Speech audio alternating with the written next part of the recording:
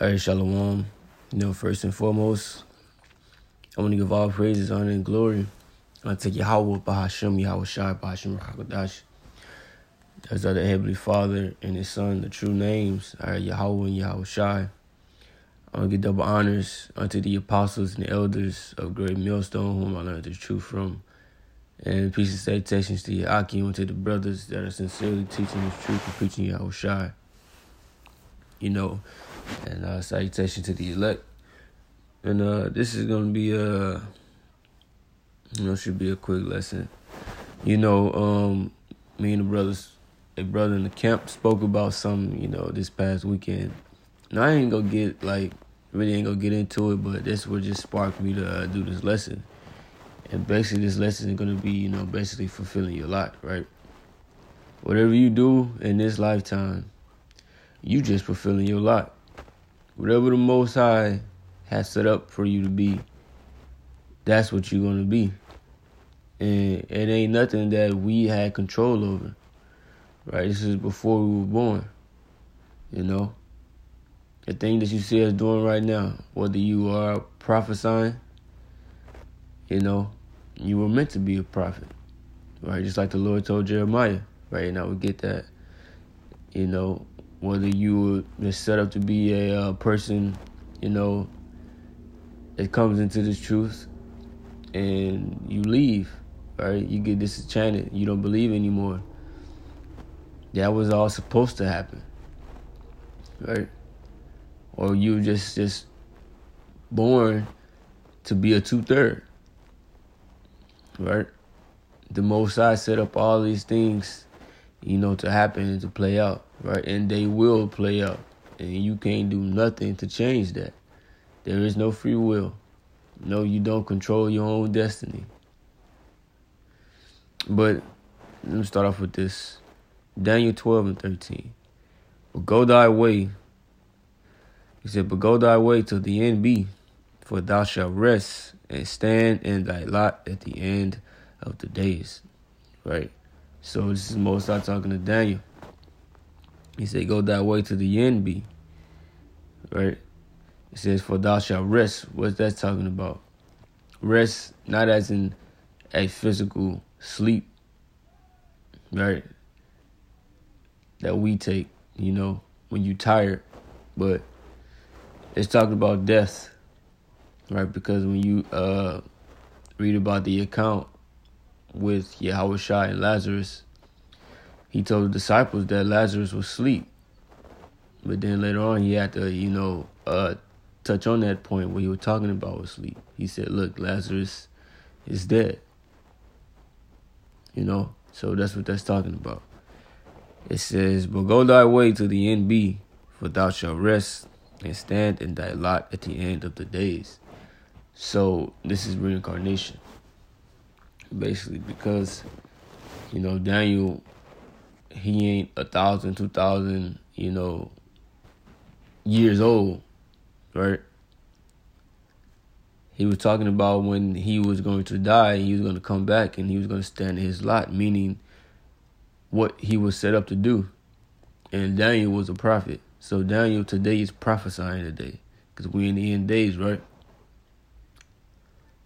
But Daniel didn't have no control over that. He was told what he was going to be doing. He didn't know. It's like the Lord told Jeremiah that he set him up to be a prophet unto the nations, right? In the womb. In the womb, you don't have control over nothing. You just in there chilling. You don't have no power. You don't have no say-so. It says, Jeremiah 1:5 said, before I formed thee in the belly, I knew thee. So before the Most High formed him, he already knew him. He knew his spirit. He already knew what he was going to have Jeremiah doing, right? And what he was going to make Jeremiah in that lifetime. It says, before thou camest forth out of the womb, I sanctified thee, and I ordained thee a prophet unto the nations, right? He said, I sanctified thee. I ordained thee. He set him up to be that. Not Jeremiah. Jeremiah had no power over him becoming a prophet. He didn't make himself a prophet. The Most High made him that. in the womb, before the womb, right? This is just like with Jacob and Esau. When you read in Romans 9 and 11, it says, "For the children being not yet born, neither having done any good or evil, that the purpose of the Most High according to election might stand, not of works, but of him that calleth." Right, the children not yet being born. Jacob and Esau. You can go read about that in Genesis, the 25th chapter. Right, Jacob, which is the progenitor and the forefather of the 12 tribes of Israel, right, which consists of the Negroes, the Latinos, and the Native Americans. And Esau being the father, the progenitor of the Edomites, the Caucasians, the right race, right? The so-called white race. Right, it says, "For the children not yet being born, neither have done any good or evil," so they didn't do anything, right? But Jacob, he was chosen to be that righteous seed, and Esau was the wicked. Esau, Romans 9 and 13, right, it says right here that Jacob have I loved, but Esau have I hated. It would just set up like that. You know, they didn't do anything. It says that the purpose of the Most High according to election might stand. So they were chosen to be this. They didn't choose it themselves. It said not of works, but of him that calleth. It's of the Most High. So that how all of that was going to play out with Jacob and Esau. That was that specific role was chosen for them. Like a director of a movie, he tells you, look, you know, I want you to do this and that. You're going to be the bad guy, right? You going to come in and you're going to do this and that, right? He can't decline it. If he, you know, it's nothing that he can do. He has to play that role. It's like the same thing with the good guy, right? The director of the movie, he comes in and he hands out the roles. That's what the Most High does to the spirits, right? That's what the Most High does to us. You know, so we ain't doing nothing but playing our role. Let me see something.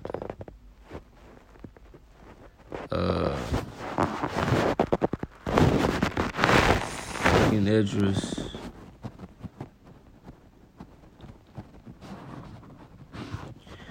9 and 22 says, "Let the multitude perish then which was born in vain." Right, let the multitude perish that was born in vain. Right. If you look at it, 2/3 was born in vain. They were born just to be destroyed.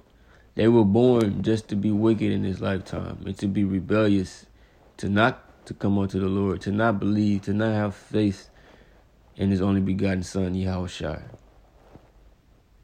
They were set up to deny this truth, to not accept it, and to be destroyed. Right? So they were just born just to die. That's their lot.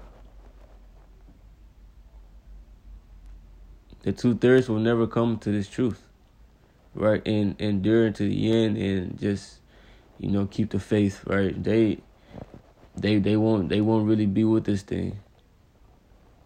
Their lot is to be into this world and to care for the things of this world. Whether it may be music, right? And be a rapper, a singer, you want to play sports, right? Or you might just want to just do something else, but, you know, you just care about this place so much. That's the 2/3 lot. But the righteous, the elect, their focus is going to be on Yahweh Shem Yahushai. You know, but it says, "Let the multitude perish then which was born in vain, and let my grape be kept in my plant, for with great labor have I made it perfect." Right, so let's get Jeremiah 10 and 23.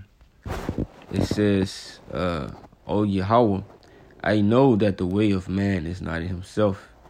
It is not in man that walketh to direct his steps."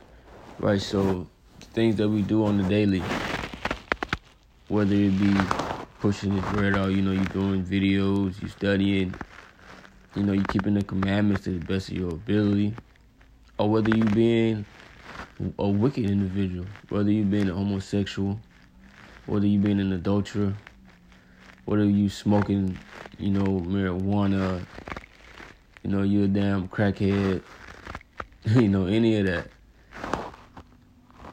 It ain't you that's doing it. You were set up to be that person. Right? Before you were even born, it was already said you were going to be a damn crackhead. Or you were going to be a prophet. Or you was going to be part of the elect. You wasn't going to taste of the judgment. All of that was set up.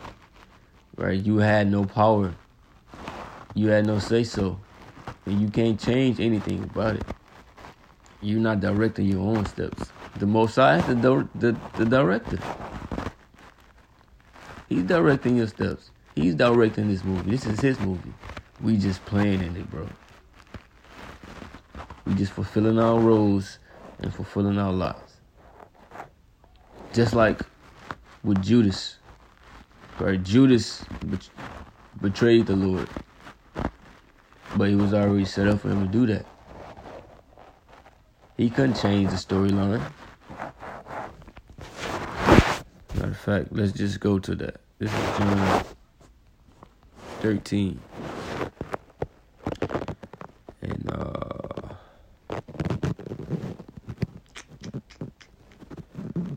John 13 and I started 18. I started 16. Verily, verily, I say unto you, the servant is not greater than his Lord, neither he that is sent greater than he that sent him. If you know these things, happy are ye if ye do them. I speak not of you all. I know whom I have chosen. Right? I ain't speaking to all of you. I know who I have chosen. Right? He said that, have I chosen, he told the disciples, have I not chosen you all, but one of you is the devil. And he was speaking to Judas. He said, but that the scripture may be fulfilled, he that eateth bread with me had lifted up his heel against me. What scripture is that? Psalms 41 and 9. He said, yea, my own familiar friend in whom I have trusted, which did eat of my bread, had lifted up his heel against me. Right? And he was talking about Judas. Yahushua was talking about Judas, so Judas had to fulfill that. Verse 19 says, now I tell you before it come to pass, that when it is come to pass, ye may believe that I am he. Verily, verily, I say unto you, he that receiveth whomsoever I send receiveth me, and he that receiveth me receiveth him that sent me. When Yahushua had thus said, he was troubled in spirit and testified and said, verily, verily, I say unto you, that one of you shall betray me. So Yahushua already knew the deal. He already knew what was up. Right? Yahushua already knew that Judas was going to be the one that was going to turn him over. Right? He said, then the disciples looked one on another, doubting of whom he spake. So they was like, damn, what's going on? Who he talking about? Now there was leaning on Yahushua's bosom one of his disciples, right, whom Yahushua loves, which was John. Simon Peter therefore beckoned to him that he would ask who it should be of whom he spake. He then, lying on Yahushua's breast, said unto him, Lord, who is it?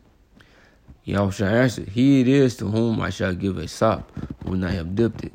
And when he had dipped the sop, he gave it to Judas Iscariot, the son of Simon. So he gave him a sign. Look, it's him right there, Judas. And after the sop, Satan entered unto him. Then said Yahushua unto him, that thou doest, do quickly. You see, so it was already set up for Judas to betray the Lord. Right? This is all prophecy. Everything that we're doing today is all prophecy. The children of Israel waking up and prophesying, remembering who they are. Prophecy. Right? The 2/3 being the 2/3. Prophecy. Esau being the wicked, the most wicked in the world. Prophecy. So everybody just back here in the end days fulfilling their lots, right? Whatever you may be doing, because the truth is not going to be for everybody. Everybody's lot is to not be a prophet. Everybody's lot is not to make it out of this place. So that's just that was the lesson. It's just something quick to touch on. So with that, I'm going to say shalom.